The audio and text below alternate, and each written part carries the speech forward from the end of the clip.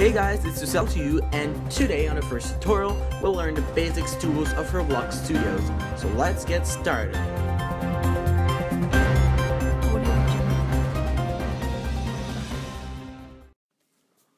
Alright, so the first thing you need to do is, of course, to download Roblox on your computer. So Roblox Studio is available on Windows and Mac. I'm using Windows on my computer, but don't worry, if you have a MacBook or iMac, it's the same function and the same thing. Great, so when you're in Studio, the first thing you need to do is to open Properties and Explore. So you go in the View tab up of your screen here, and then you click on Properties and Explore, because this is really useful to make game or models or all these scripts. Is the basic way to do it. So you really need to have this open. So the first thing you need to do is to put a part in your game. So then you click on part up here and then one appear.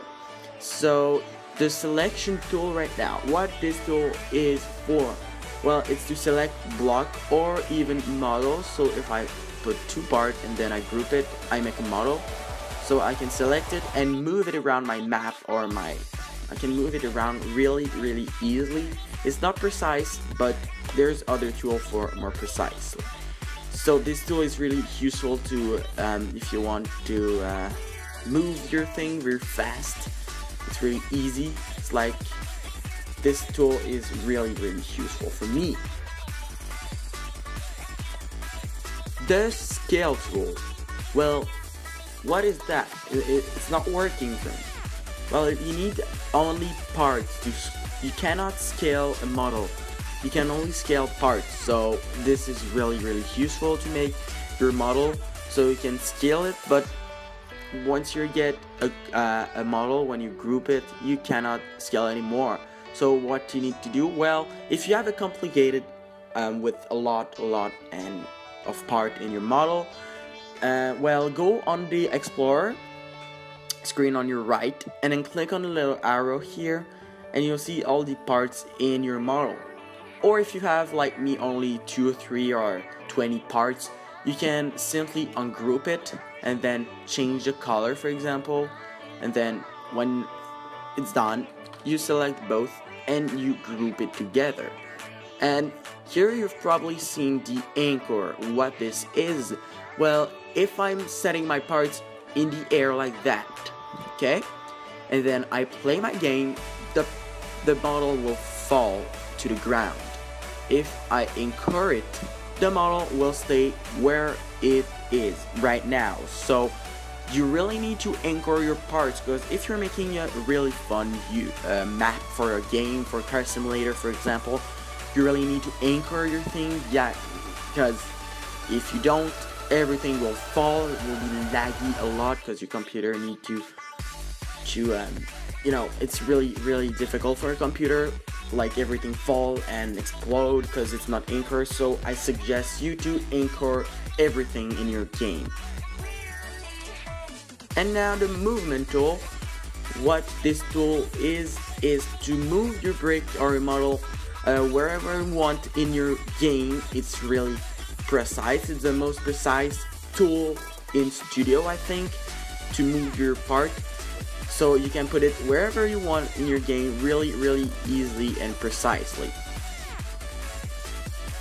And then the rotation tool, that is to rotate your part, your model really easily. You can be more precise, because if you don't want to move like this, you want to be one part by part, like, well, you know, you go to Model tab up here and you click on you see the snap to grid. Well, you click on rotate, and then this is how rotate. It will be like 45 degrees rotation if you want it to be 50 degrees rotation, and if you don't want it, you just uncheck it. So really easily. Or the other tool is the transform tool. It's not, when you're in the home tab in the tool selection, there's not this option, but when you get to model tab, you see the transform tool. This is a lot more precise than all the other tools.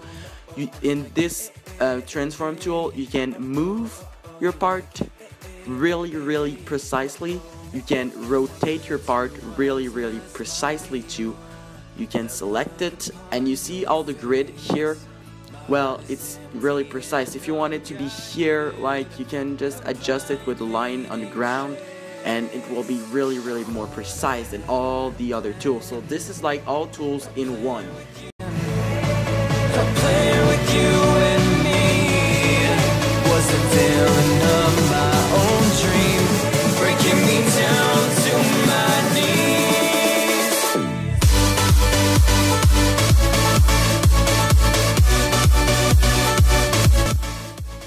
Alright guys, thanks for watching this video, and see you next week for another tutorial on Roblox Studios. So next week we'll see the effects that you can put in a part, all the material, the color, and the surfaces, what are these things, and we'll learn all this next week on the next tutorial.